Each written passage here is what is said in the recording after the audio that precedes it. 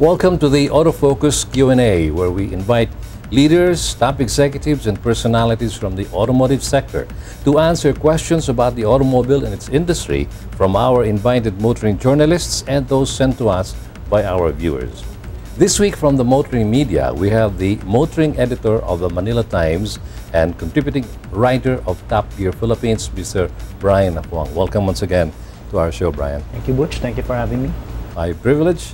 He's joined by the editor-in-chief of JamesDeacon.ph and columnist and contributing writer of the Philippine Star, the Mr. James Deacon. James, for the first time, welcome. Thank you very much. Pleasure. And as for our esteemed guest this week on the Autofocus Q&A, we have the president of the Association of Vehicle Importers and Distributors, or AVID, and also the president and CEO of Hyundai Asia Resources Incorporated, or HARI, Ms. Perez Agudo. Welcome to the program. Yeah. Hi, Butch. Hi, Brian. Hi, James. Okay, as tradition dictates, let me first throw in the first question. You see, after having interviewed quite a slew of the top executives of the local automotive industry, I was faulted by one of our viewers by saying that I'm out of character in these interviews because I do not dwell on the persona behind these top names. You know, if you don't mind, Faye, you'll be the first one in line.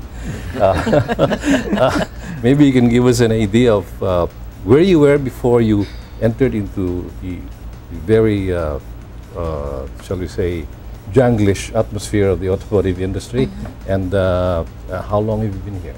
Well, I started actually in real estate. I've been there for over 17 years, by chance. And I went to motoring by accident. And I've been in the automotive industry for 13 years already. And that's where I am right now. So that's a fresh 17 plus 13, 30 years of solid experience. You must have started at 15. Yeah, actually, yes, you're right. Child labor. You're one of the very few top honchos of the auto industry. How does a lady feel in a world which is supposed to be, but I don't agree to, dominated by men? It's the same feeling, Butch, and belief. I don't believe also that there is a gender issue in the automotive industry. And you don't even need a title to be so-called a very good leader in the industry, because it's really all about passion, conviction, and hard work that really matters. That, for me, should differentiate men and women. Aside from heading Hyundai Asia Resources, Faye is also the president of AVID, and I think Brian has a slew of questions about AVID. Well, let's just start the recent thought leadership forum of AVID that it's fourth year, I think. Yes. What are the developments we there? just held our fourth thought leadership forum. As you very well know, AVID has been very focused on our core mission values. And first is on advocacy, on leadership forum. Second will be on communications advocacy. Third is on strategic partnership.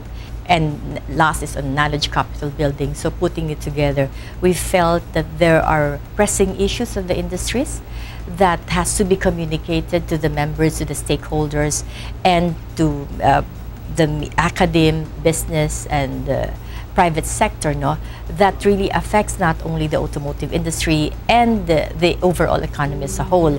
That's the reason why, while coming from a competition policy forum to a competitiveness policy forum, we now focus in on the ASEAN Economic Community Integration, or the so-called AEC, which we all know is really inevitable. It's bound to happen by 2015, which simply means to say that the region, which of course the ASEAN, is now opening itself to a 600 million diverse population, or the so-called market, And the reason why we have chosen the topic is to tell to the community, at large, that hey, this is our chance to become globally competitive, and we must really prepare for it, and at the same time take advantage of the opportunities and benefits that the AEC presents. How does this affect Hyundai? Because Hyundai, obviously, they bring Korean cars and stuff, and you don't enjoy the same tariffs right now. There has been a drop, you mentioned, in 2012, but Does this put you at a disadvantage? No, as a matter of fact, we're taking advantage of the ASEAN Economic Community integration. Korea has the so-called AKFTA, or the ASEAN-Korea Free Trade Agreement. This was signed in April of 2012. Of course, it was done in tranches, no? So from a 30% to 20% drop in tariffs. By 2016, everything drops to 5%. We can still negotiate for a 0%, but we'd like to take it slowly and believe that a 5% will be very, very doable by 2016. So that's where the Korea is taking advantage of the whole ASEAN, because now he can interrelate using that kind of tariff, now that the tariff barriers has been removed also. Having said that, you see, the Philippines has been one of the cellar dwellers as far as the ASEAN region is concerned when it comes to the automotive industry.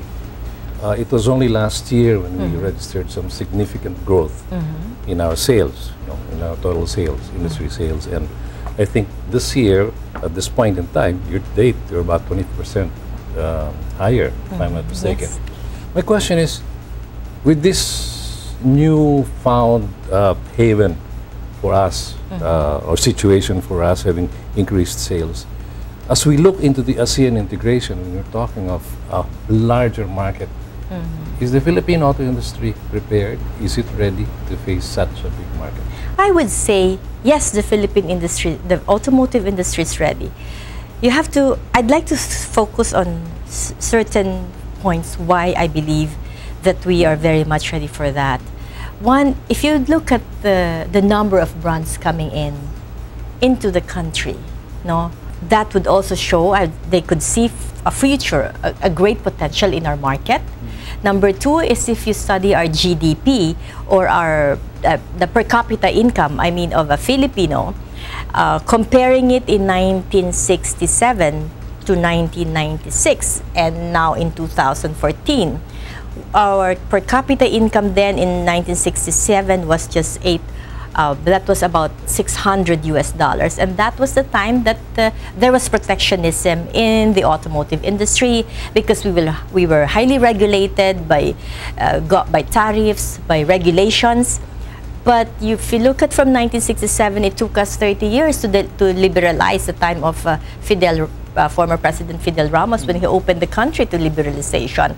Then the per capita income improved from a 600 level to 1,300. And if you will not forget, in 1996, that was the highest peak of our sales. That's what liberalization is all about. That's what trade democracy is all about.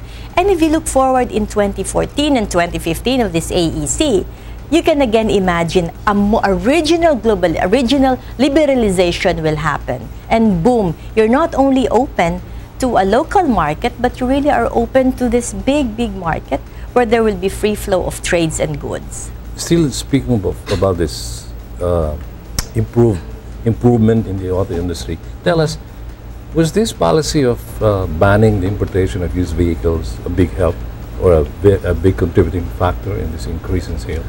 If anybody here knows what is really the percentage of used imported vehicles in the country, it's just a dent, actually. So I do not like to attribute that the industry suddenly grew because we eradicated the used vehicles.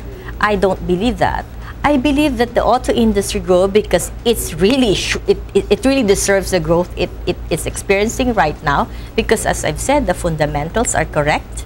We have the purchasing power, and we have not really recovered from the 1997 crisis. Every time you want to recover, another incident happens. Every time we're going up, unlike in the rest of the ASEAN countries, which includes Malaysia, Thailand, I was so jealous of them. In 1997, after 5 years, their volumes have gone double in 5 years. Where are we, right? So that's why, as I've said, we still have a very strong potential. Of course, we should not ignore Vietnam, and they're very aggressive also. Okay. We shall continue this very interesting discussion. We will first take a very short break, and we shall come back with the week's Q&A. Stay with us.